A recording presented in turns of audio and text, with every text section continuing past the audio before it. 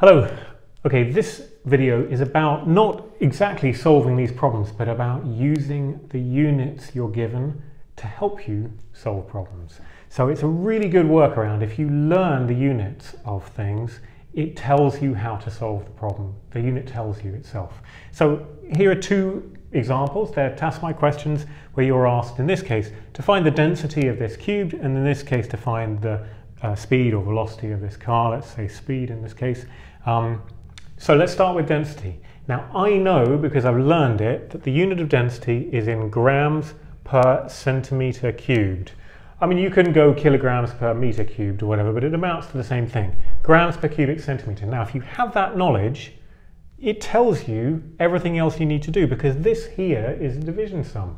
So you're going to say, what are you measuring in grams? Mass. And what are you measuring in centimetres cubed? Volume. You're going to do mass divided by volume. So let's do it. The mass of the cube is 16 grams. So density is mass over volume, which is 16 grams. And what's the volume? Well, we've only got the length of a side. So that's where a lot of people go wrong with this question. They divide by 2.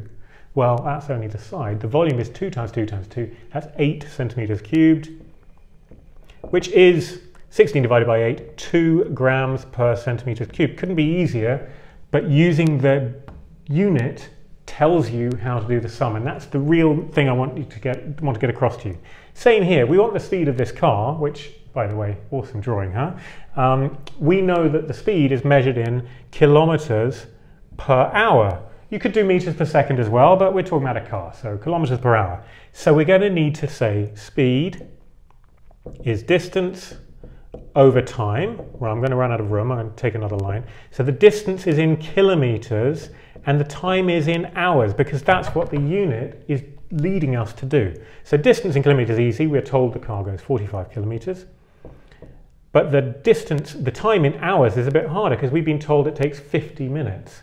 Well, it's 50/60ths of an hour. Hopefully that makes sense. A minute is a 60th of an hour, so 50/60ths. So if you do all of that, actually, you might need a calculator, but you can kind of reason it through. You're going to end up with 54 kilometers per hour.